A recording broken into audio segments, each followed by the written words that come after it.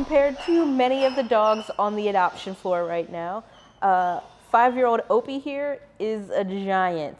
He's weighing in at about 74 pounds, and he is a Hound mix, and he is pretty much your typical Hound. You can always hear Opie. As soon as the door to the adoption floor opens, you can hear Opie. When you walk by, you know where he's at because he lets you know. He has a lot to say in the kennel, and he's a little quieter when he gets outside. But you know, that's part of having a Hound dog. They bay and bark, and so that's something that you would want to think about before taking Opie home and making him part of your family. He is a senior at 5 years old, so he would be adopted for our senior adoption fee. So he's going to get $20 off. So he would be going home for $72.50 instead of the normal $92.50. But as you can see, he still has plenty of energy to run around and play and things of that nature.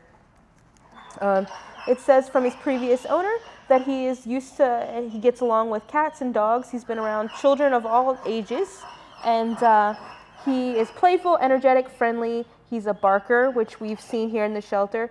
He's used to baths. He walks well on a leash. It does say he's afraid of noises, so things like the vacuum or some other household noises might make him a little jumpy.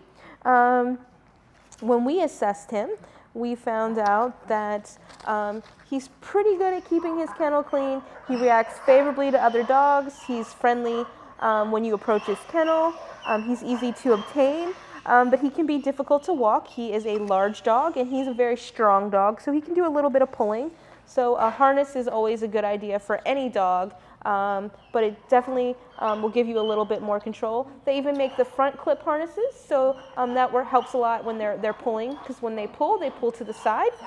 They don't like that, and then they learn to walk straight. No issues with food aggression. He reluctantly gives up objects. When you pet him, he's a Hound, so his focus is all over the place. He can't really stay on one thing for too long. But he's going to be a great dog. He just needs to work on a few things, and you just need to be prepared for all that is Hound. So if you're interested in taking home a Hound, you've never had one before, I just encourage you to do a little bit of research and make sure that it is the type of dog that's going to fit your lifestyle.